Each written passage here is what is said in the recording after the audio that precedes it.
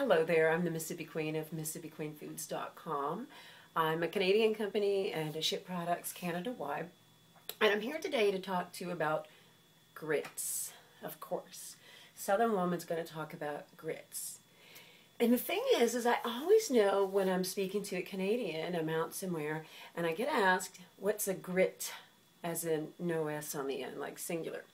So I thought maybe I'd just take it upon myself to see if I could show you. Like, this is grit. So I'm just going to put some in my hand here. So I think you get the idea that it's sort of hard to think of a grit as being one singular thing. It's collectively grits.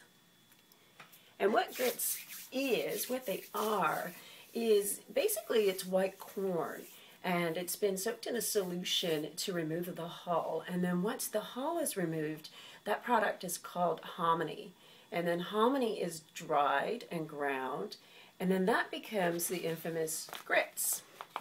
And what I have right here is some Quaker Grits.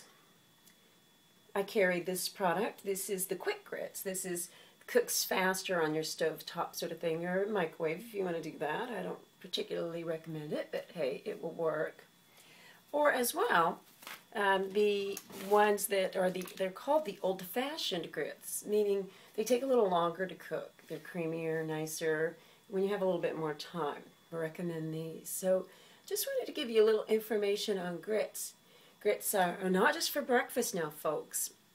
You can actually do shrimp and grits. You can put cheese in your grits, serve them as a side dish for dinner. And hey, and just when you thought grits stood for girls raised in the South, thank you. Wishing you lots of good eating. I'm the Mississippi Queen.